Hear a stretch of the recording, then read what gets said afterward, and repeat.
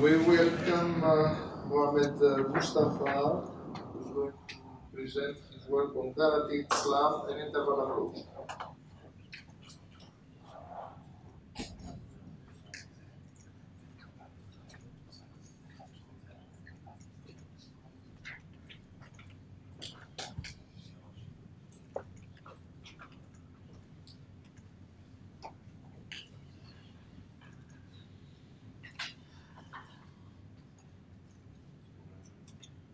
Okay, hello everyone.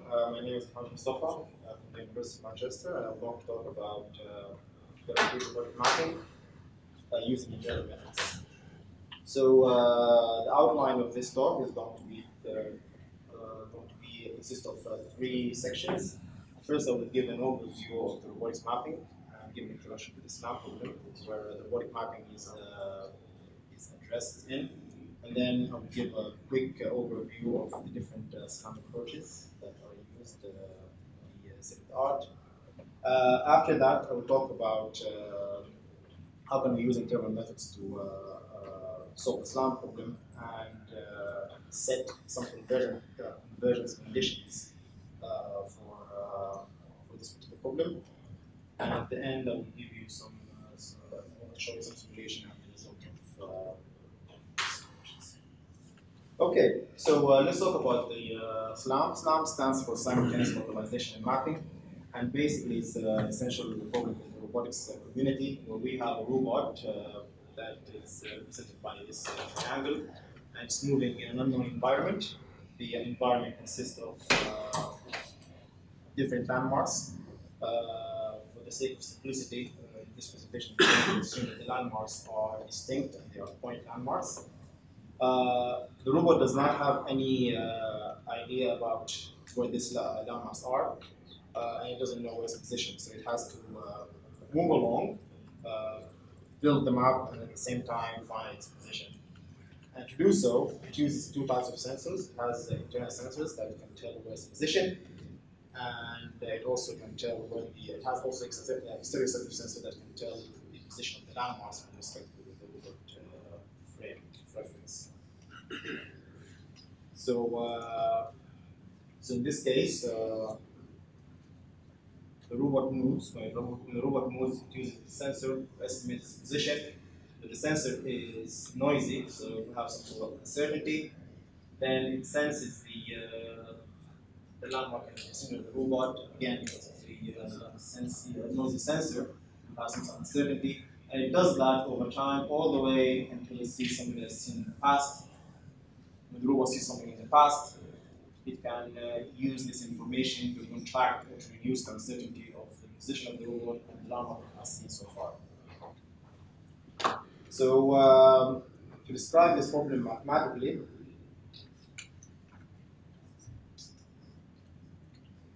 right, so what we're going to consider is the robot position is going to be denoted by factor sk times k, and the landmark position is denoted by I for NL landmarks in the environment. And we have the basic equations, the evolution equation, or it's called the robot motion equation, which represents the robot position as a function of the previous position and control input. And the second equation we have is the observation model that gives us the information about the position of the landmark with respect to the current robot position.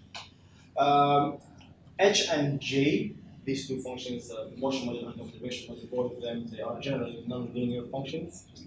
And for the purpose of the mobile robotics applications, Q and R represent the noise that is associated with the motion model and the observation model.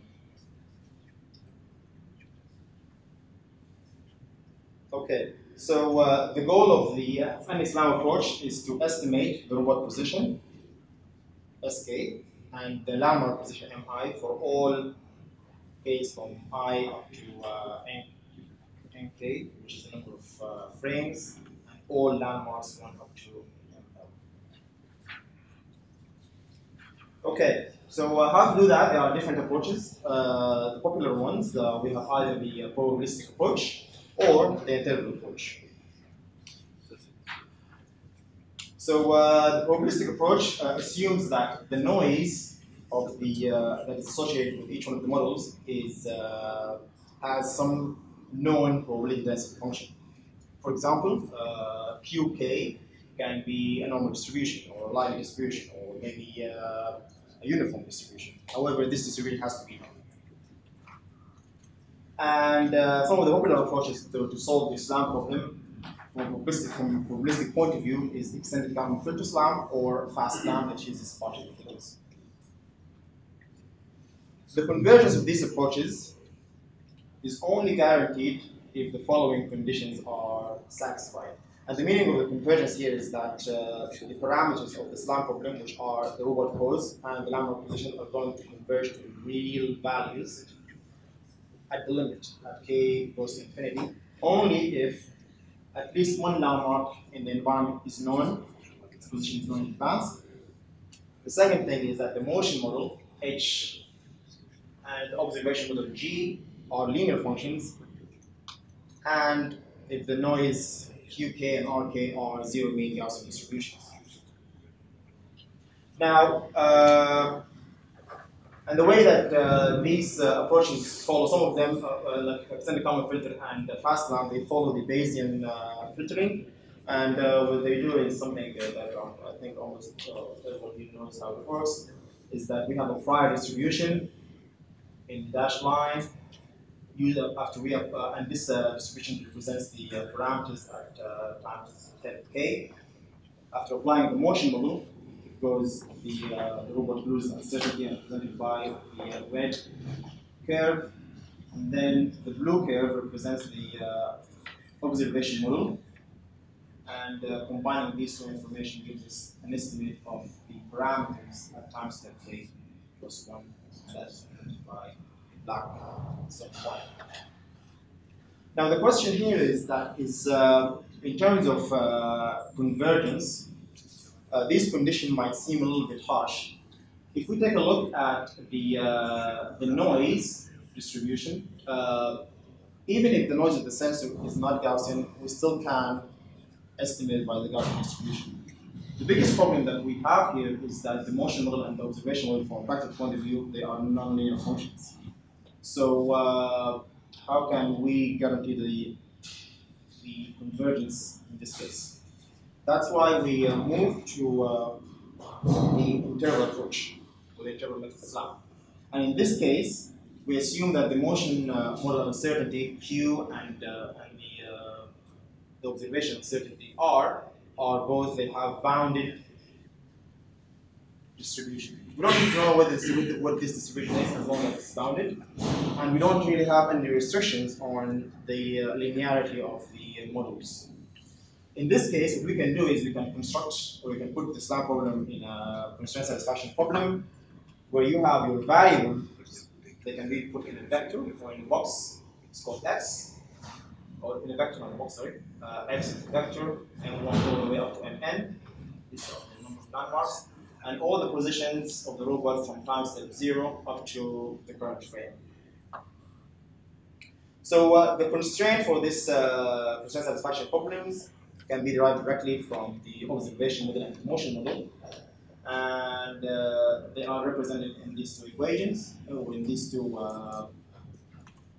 relations. And you can see that these relations can be converted easily to a set of inequalities.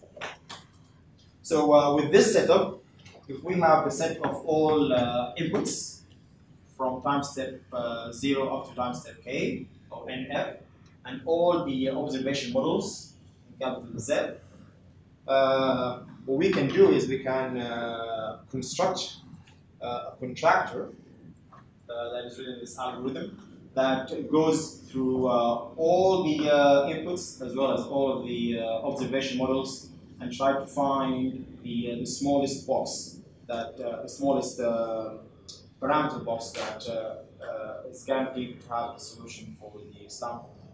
So we have to we have a fixed point contractor, and we have to go over all the time frames and all the landmarks or all the measurements. We evaluate the forward computation of the contractor using the motion model, and then so the set the set of these three equations, they represent the forward-backward contractor for the motion model, and the set of the equation at the bottom, they represent the forward and backward contractor for the that corresponds to the observation. And it works fine, but the question that we have here is that, this algorithm returns the x, which is the vector for the parameters in this algorithm. So the question that we have now is, does this algorithm guarantee or the convergence of the SLAM parameters? If not all of them, maybe a subset of that. So that's what we want to try to do next. So what I'm going to do next is I'm going to go through some theoretical foundation and show that it is possible to guarantee the convergence of a subset of the parameters inside X to the true value at the limit. Okay, so just a theoretical foundation that has something to do with the robotics, that we're going to apply these propositions and theorems later. So proposition one, assume that we have a map that is diffeomorphic from X to Y, and we suppose that F is basically X, is a Y star is F of X star. We assume that we also have a measurement, yk, such that yk is y star plus alpha k. And alpha k here represents a noise, random noise, so IID random noise that has a compact set, that is known. So we know the support of alpha k, but we don't know the distribution. And we know that it's compact set. So we can construct the set capital Yk in such way, such as Yk equals to the set Yk minus E. Just have to point out that this minus here does not mean exclusion, it's element-wise subtraction. Okay. Then the intersection of the inverse of x for k equals to 1 up to infinity, for almost sure is going to go to x star, just the singleton x star.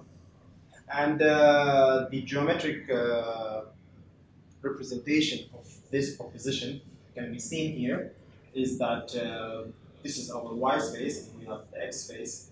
So we have y1, y2, they all include, or y star is included in each one of these sets. So if the mapping between x and y is diffeomorphic and the y set is compact, then we know for sure that the intersection of all of these y is going to be a singleton, and the inverse of that singleton is going to be x. Okay. Next start. Okay. The second theorem that we have, or the second proposition, theorem one, is slightly different than the first one. Here we also have a diffeomorphic mapping from x to y. And the only difference is that our x space is a Cartesian product of M subspace and S subspace. Okay? And what we have here is that we're going to have the same assumption that f of x k star equals to y k star. Okay, such that x k star is M star and S k star. What you should note here is that M does not have the k subscript. The only thing that has the k subscript is the S. Okay? So we have yk is the same as before. Yk is yk star plus alpha, and alpha is a noise that has the support, and support is capital E. So by constructing again yk equals to the singleton yk minus E, we can define capital Xk equals to the inverse of yk, and mk is the projection of this set on the subspace M. What we can show, or what we've shown, is that the intersection of all of these mk sets from k equals 1 to infinity almost sure converges to the singleton M star.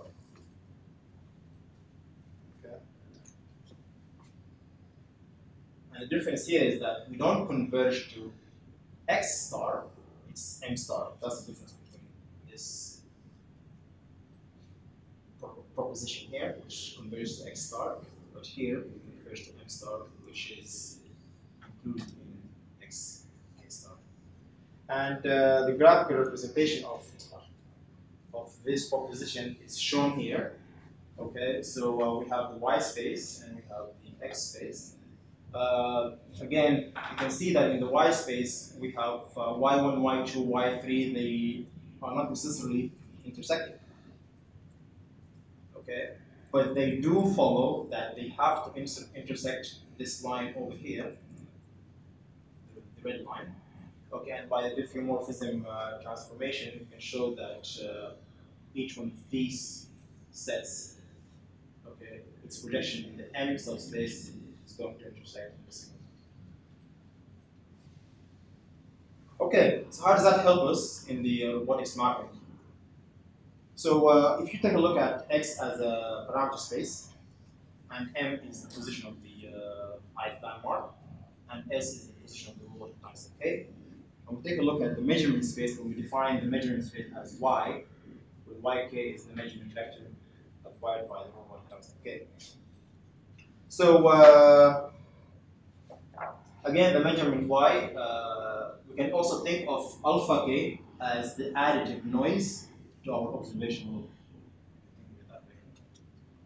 Okay, and the compact set E represents the box of Q, like all the possible sets that Q, which is the additive noise to the observation model that it can have.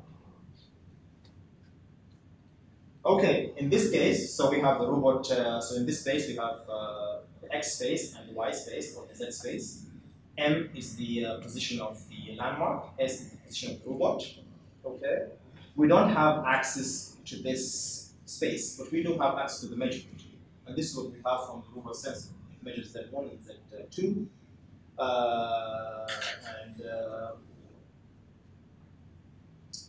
yeah. So using the diffeomorphic transformation, we can show that Yk is going to map into Sk, and the intersection of all of these. Oh, sorry. I just want to show that. I want to say that in this case, we're going to assume that the robot is stationary. The robot is not moving. So it means that the Z1 and Z2, they are representing the same quantity, the same distance between the robot and the landmark. Which means that if I have many measurements here, I'm going to have many boxes that are going to intersect at Y star. And this Y star is going to transform into X star, so I can tell exactly the position of the robot as well as the position of the landmark. The problem is that this situation is not very realistic. The robot is supposed to be moving in the environment. So let's take a look at the case when the robot is moving. In this case, I'm just going to show you the example of robot moving in 1D, just for illustration. However, the theorem extends to ND. So it does not say that it's only applicable for 1D. So in this case, we know the position of M1. The robot knows where it is. This is part of the requirements. But it doesn't know where it's M2. It doesn't also know where it's positioned, but it has the ability to measure the distance from the robot to M1 and M2. Okay? So, and again, each measurement is bounded. It has uncertainty, and this uncertainty is bounded by this line. Okay, so what that means, if we go back to our diagram, it means that, it's not exactly correct. Each one of these sets, for this particular example, has to be a box. Okay, it has that. It should be like a box here, a box there, a box here. And you can see that these boxes do not really intersect, but their transformation to the X space using the contractor or using the diffeomorphic transformation is going to give us different sets, and these different sets are going to intersect, or if you take their projection in the position of the landmark, they're always going to intersect M star. We don't need to know, we don't know the position of the robot exactly, but we can be sure where are the landmarks left off. The only thing that we need to have here is we need to guarantee that the map between the y space and the x space is diffeomorphic. Okay, and we can do this. We can have this diffeomorphism between the two spaces if we can have some anchoring landmarks or a sufficient number of anchoring landmarks. And the idea of the anchoring landmarks, or the definition of an anchoring landmark, is that we know the position of these landmarks in advance. And the minimum number of landmarks that we need to know in advance depends on the problem, and also depends on the observation that you have. For example, if we have a radar that measures the distance and angle, we need two anchoring landmark. If we have only a sensor that measures just the distance, the range only measurement, in the range only sensor in 2D, we need 3 landmarks.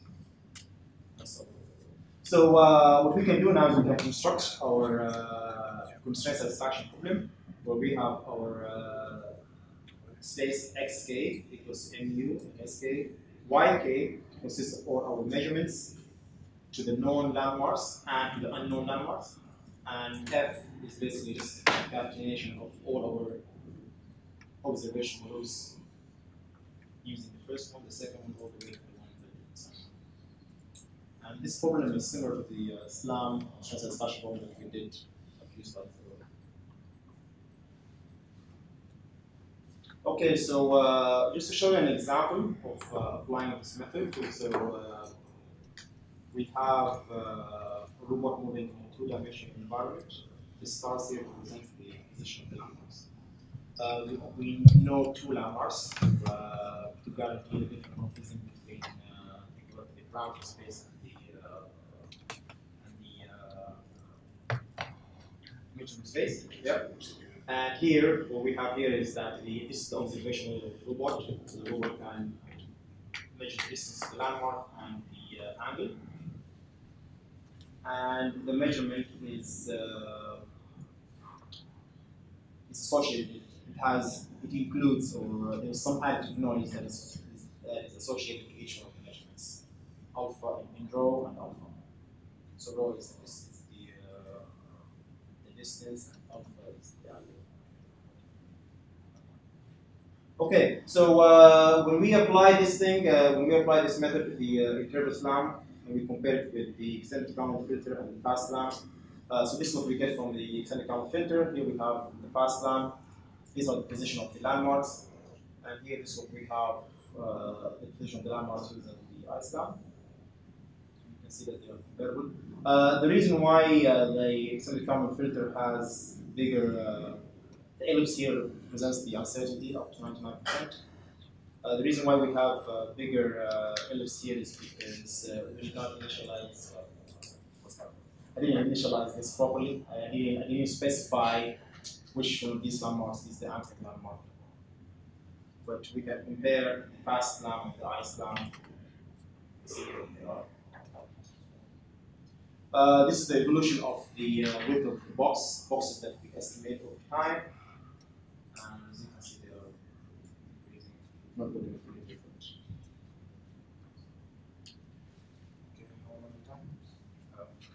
Okay, so just a summary. So the interval SLAM can address the coarse math problem in the context of neural methods, where the sensor noise is unbounded.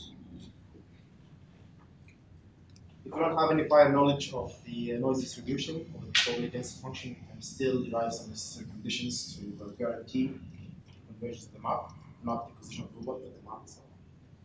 And we showed some comparison between the probabilistic SLAM and the interval SLAM. That's pretty much it. So thank you.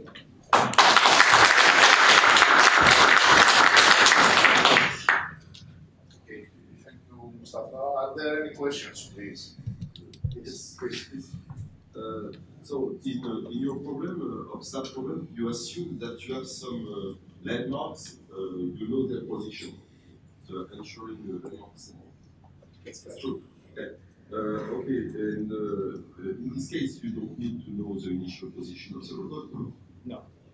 So you don't. Yeah. Okay, so it's a specific slab problem, yes, because the fact that you have some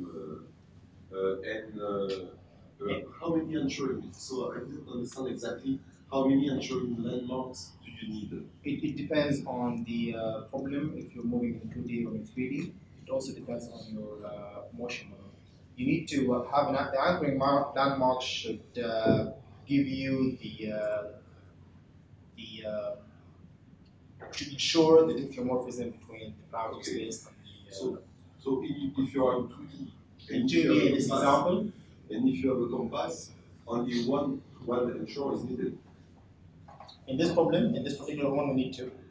But if I have only a compass. Do you have a compass here? So this is the motion, this is the observation model. I have, it's a laser scanner, so it can tell me the distance between the robot and the landmark, and the angle. Yes, but do you have a compass on your robot? No. Okay, that's why. If you have a compass, only one is sufficient, maybe. Maybe, exactly, yeah, exactly. So it's a combination of the sensor. But as I said, it depends on the sensor and the... Okay, okay.